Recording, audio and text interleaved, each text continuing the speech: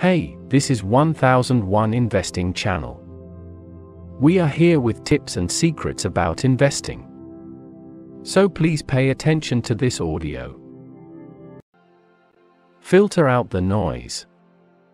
The signal is the truth.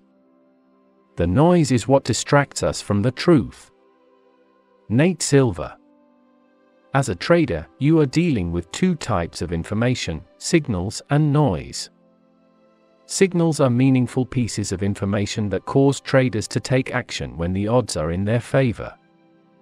Signals are things that traders look for, technical buy signals, sell signals, or psychological signals like the market going up on bad news or down on good news, for example. The noise is all the price action, news, predictions, opinions, projections, and forecasts that add no value to your trading. Your ability to filter out the unnecessary and focus on the important things is what will keep you calm while other traders are suffering a psychological downtrend. You have to identify what type of information is meaningful to you. What are your signals? If your trading is only done at the end of the day, then intraday price action may just be noise for you. Talking heads on financial news networks are just noise for everyone. You should identify exactly what time frame of price data and technical signals you need in order to make your trading decisions, and then focus like a laser on only those things. Avoid anything that doesn't add value to your trading system. Too much data, tick-by-tick price action, news, and fear-mongers can stress a trader out with information overload. Too much information will lead to a paralysis by overanalysis for many, especially new traders. In the financial markets, many pundits and financial networks love to find interesting facts about the current market price action in a historical context. While these factoids may be interesting, they can't be used to create trading signals.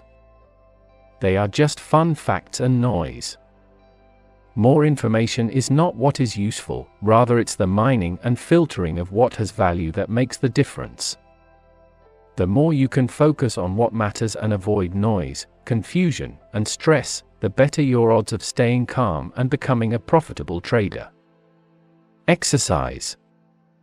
It can be difficult to filter out the noise. Here are some questions to ask yourself to help you separate meaningless information from important facts.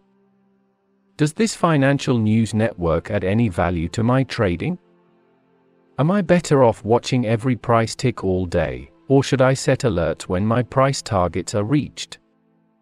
If I am a day trader, should I only trade the open and closing hours instead of taking part all day? If I use end-of-day signals, should I watch intraday price action? Which people on social media add value to my trading and which add unnecessary noise?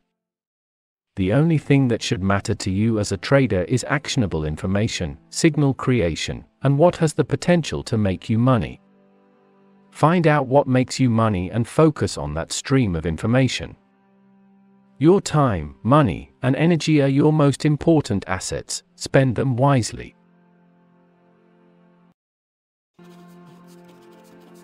Thanks for watching. I will upload a video every day with tips and solutions. So, for more, please like it and subscribe. It's free. Bye-bye.